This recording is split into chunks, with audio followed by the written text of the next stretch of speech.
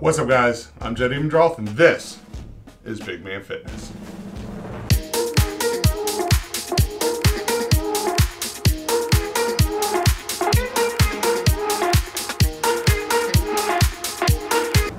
Alright, before we get this video started, don't forget to reach on down here, hit that subscribe button, ring the bell for notifications so you get notified every time we put out great new content, generally every Sunday. Give this video a big thumbs up. It definitely helps out with the channel. And well, let's get started. Alright guys, first, I guess official video of the year. I know I just did one on Friday for New Year's. It is now Sunday, so this is the first like real video of the year. And they're going to come out every Sunday as always. Nothing's changing from that aspect for now.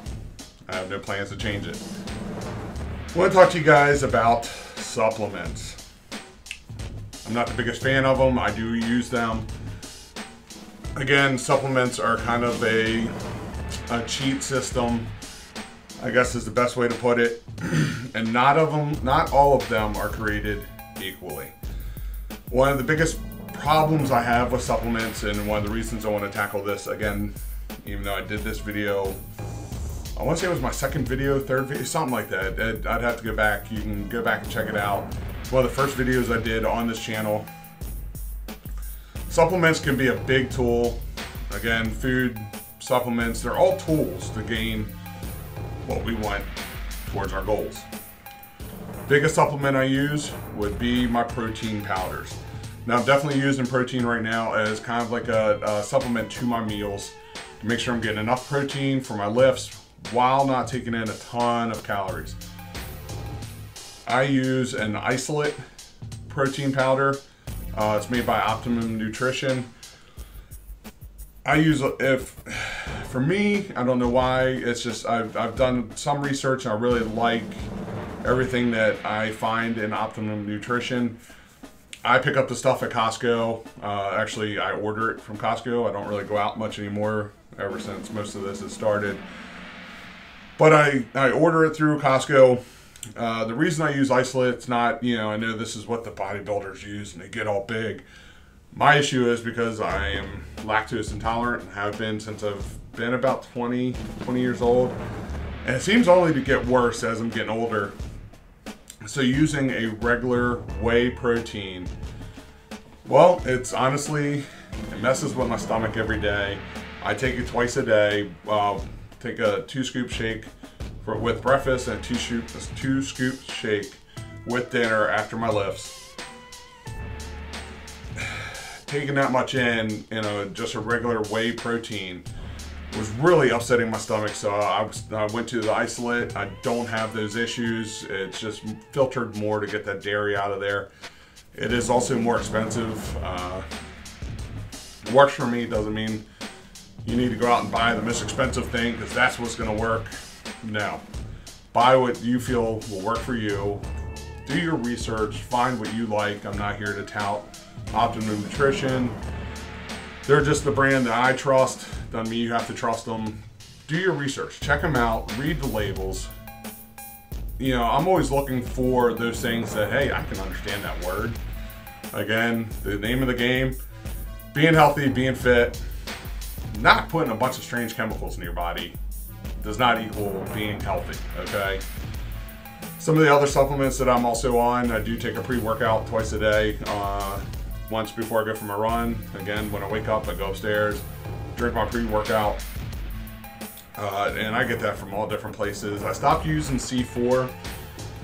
Getting really bad headaches with that, so I definitely stopped that. I think it's their caffeine content in theirs. Whew.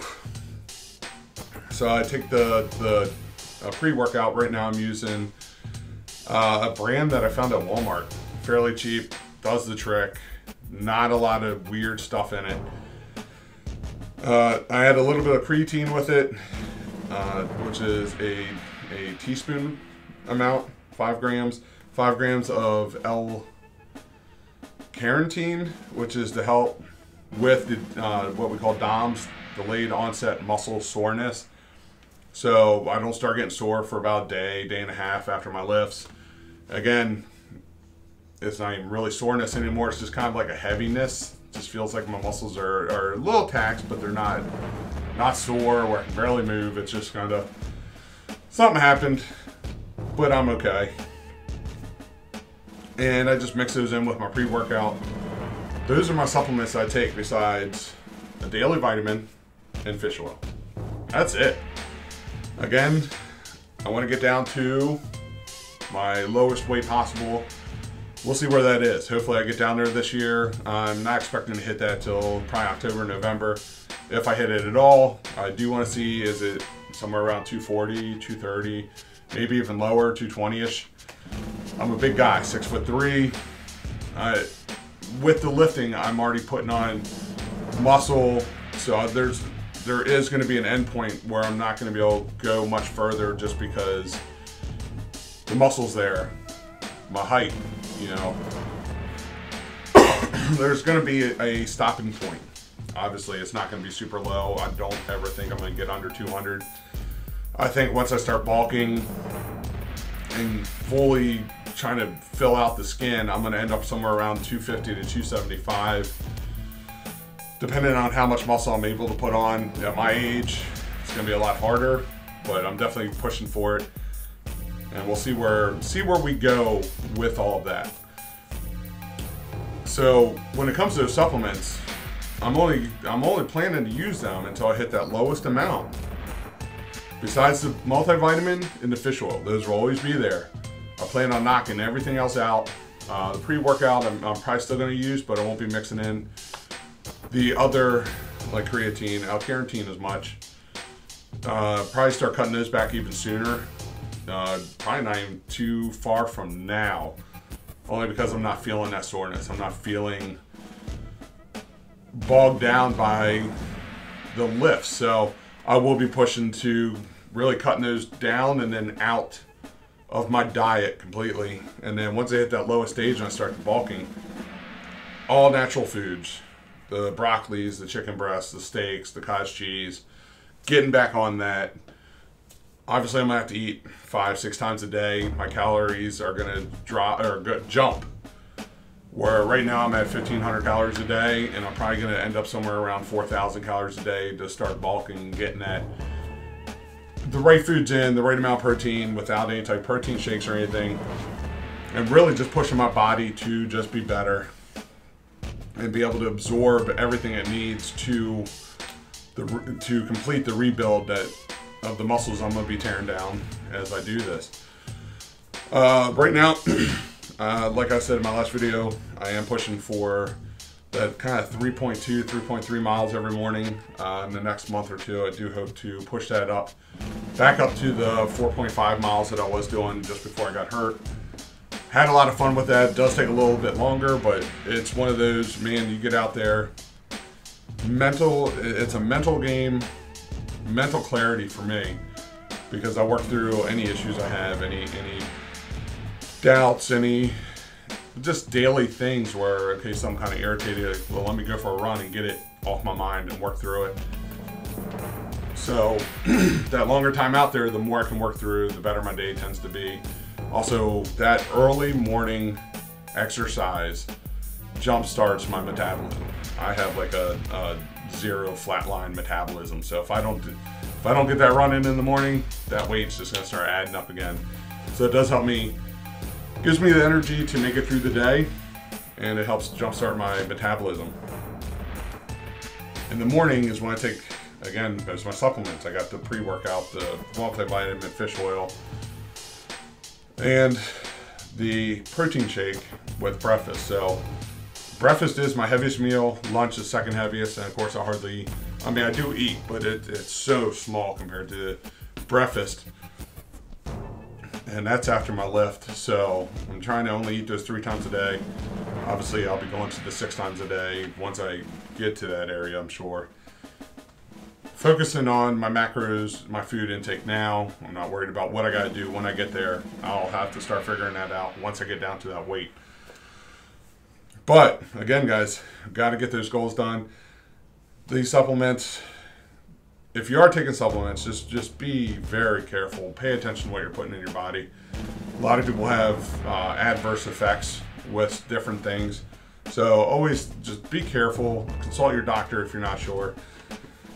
Make a list of everything you do.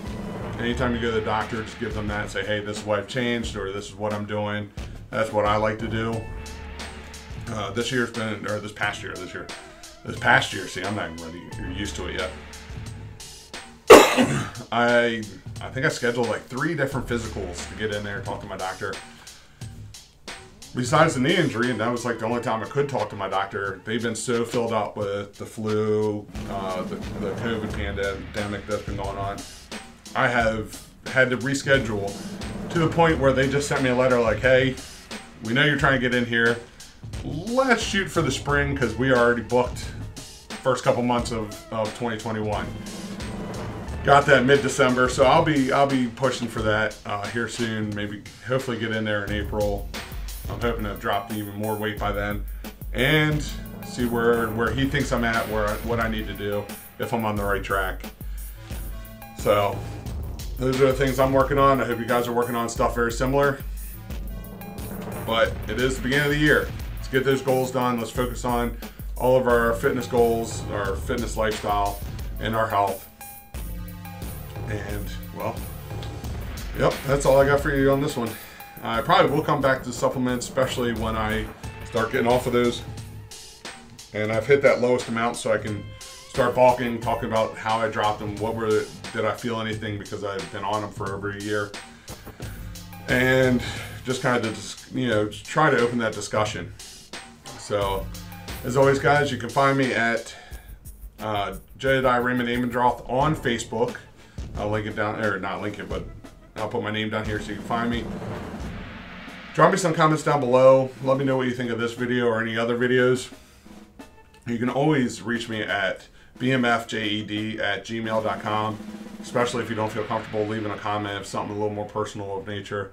Reach out to me. I will definitely answer any and all emails that you guys send to me. Please follow me on Twitter and Instagram at JedFDK. You can also find my other channel. I will be restarting my daily post here shortly. And so if it's something you're looking for that isn't quite fitness, you can always follow me on there. And as always, guys, I will see you next week. Stay fit, stay healthy. See you later. Peace.